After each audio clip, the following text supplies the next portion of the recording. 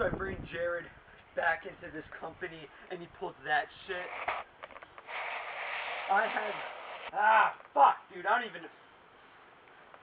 Next month, wrestlebash 4. Jared, I want you. You, me, at wrestlebash. You want to make an impact?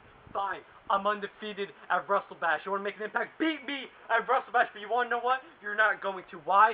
Because, you know what? Something comes out of me at wrestlebash that no man has been ever able to put down. Jared, you just fucking...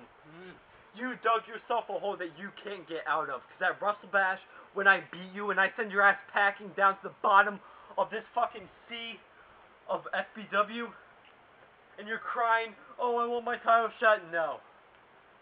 You just messed with the wrong goddamn person, Jared. And the Eric Danger, what you saw at Homecoming was just a little preview, because I'm coming after your ass next.